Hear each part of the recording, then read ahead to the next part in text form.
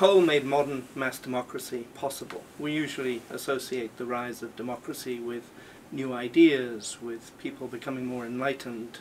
I think there's a better explanation of it if one looks closely at the role of coal and the role of energy more generally in what made democracy possible and also what limited it later on.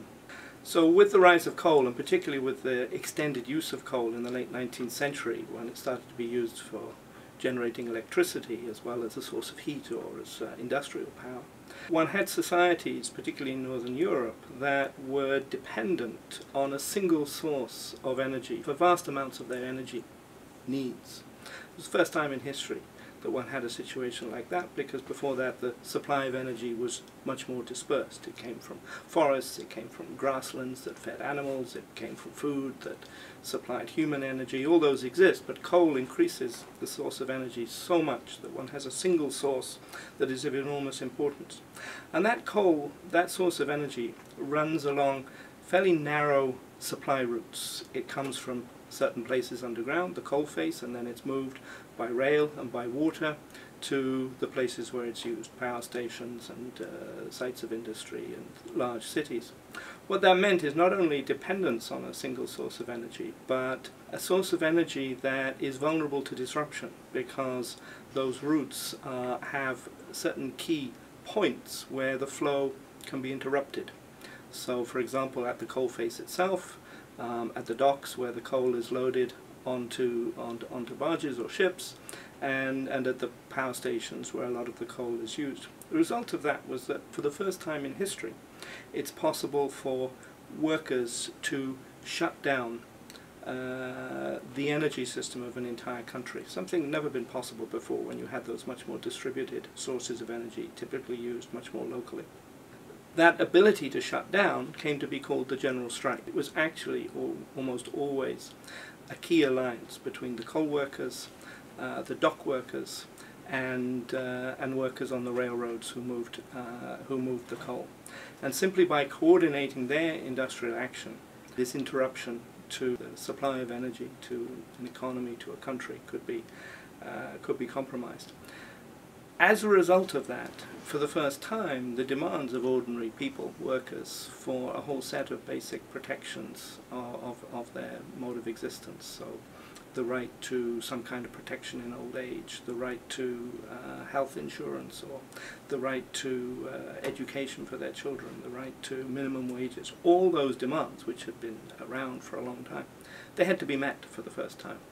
Demands also for the right to unionize, the right to vote, and in parliaments. And that's where you find, I think, the origins of mass democracy, somewhere between the 1880s and the period between the wars and after the Second World War.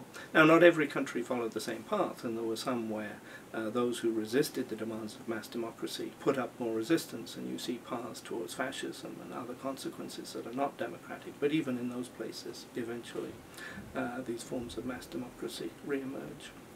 If coal made mass democracy possible, then oil set its limits.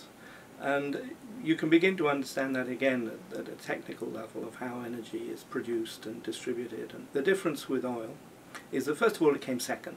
So there was a second major source of energy rather than a single dominant source of energy. And that in itself weakens the ability of those to interrupt energy supply when coal is the single dominant source. And the second thing about oil is that it was largely produced elsewhere. The centres of industrial society that emerged in the 19th century were close to supplies of coal. In most places they were not close to supplies of oil, which for geological reasons was largely found in other parts of the world. The US is an exception to that, but certainly that is the European story. So it had to travel over much greater distances once oil becomes a second major source of carbon energy.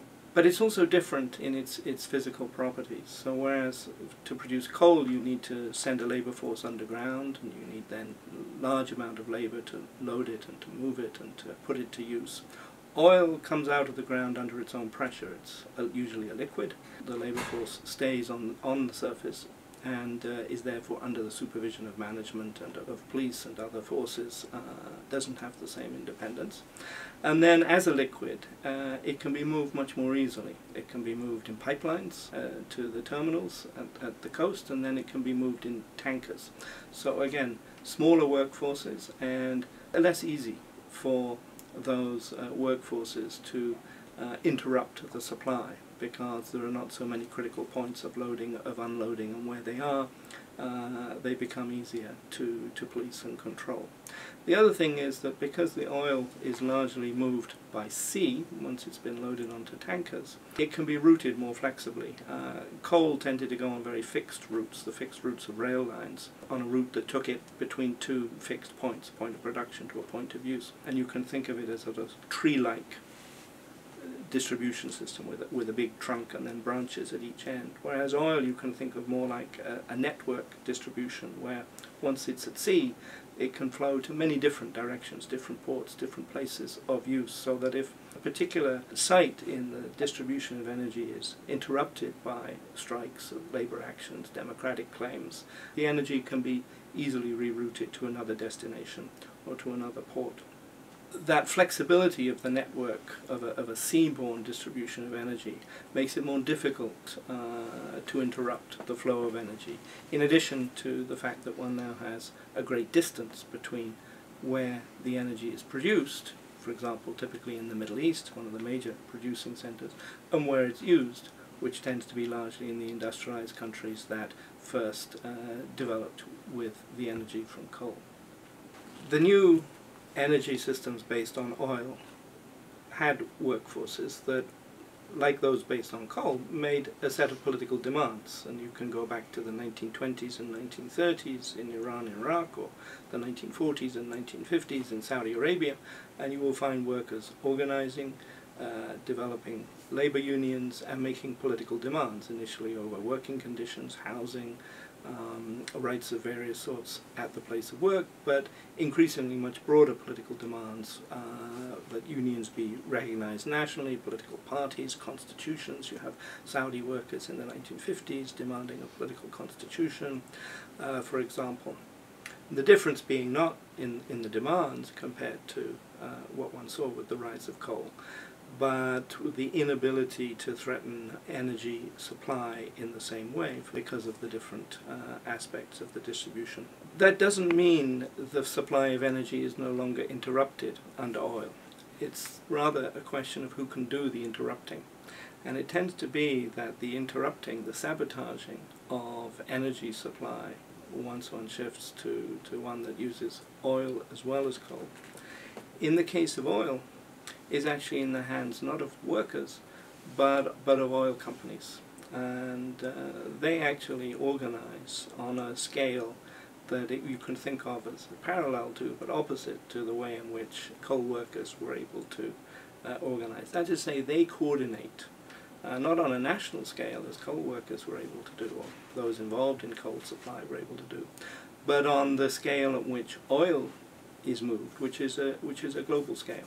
And they create, as the form of that organization, the International Oil Company, which is needed not because oil is expensive to produce, but because that is the scale on which it's possible to control the flow of energy, not by the workers, who are to split up by the global layout of energy production, but by the companies. And what they can use that power to interrupt the supply of energy to do is to increase its price and increase their profits. And so one sees in the history of the oil industry from early in the 20th century right through in some ways till today, but especially until the 1970s, the role of international oil companies working to restrict the supply of oil in order to make extraordinary profits. So it was costing them just pennies to produce oil in the Middle East, and they were selling it at something like 100 times that price, at $2 a barrel, when it might cost only 2 cents to produce it.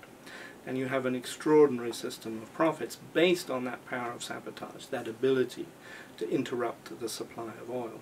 Now, in order to do that, you've got to be in a position to control oil at every point, at the point of production, the point of distribution, the point of refining, and so on. And as far as possible, what the large oil companies aimed to do was to bring all of that under a single system of control. That meant oil wells, pipelines, loading points, refineries, and down to refineries and points of distribution. Of course, it also meant the seaborne movement of oil, and the large oil companies also developed their own tanker fleets for that purpose, or they worked in alliance and sometimes some kind of financial struggle with other large shipping companies that arranged the movement of oil. Of course, the tankers got larger and larger, which again reduced the relative role of the labor force, and the inability of labor to interrupt. The loading and unloading was increasingly, almost from the start, was mechanized. And the labor that was employed at sea was outside the reach of national labor laws. So that whereas in the case of coal, because of the domestic national space of the movement, once workers were able to unionize, they could claim a whole set of rights and improvements to living conditions. Oil is moved at sea, and it becomes much harder because those ships then fly under so-called flags of convenience. Countries that do not have labor laws or do not apply them to the ships that are registered, and that again weakens the ability of a labor force to organize and to interrupt or make demands in relation to the flow of energy.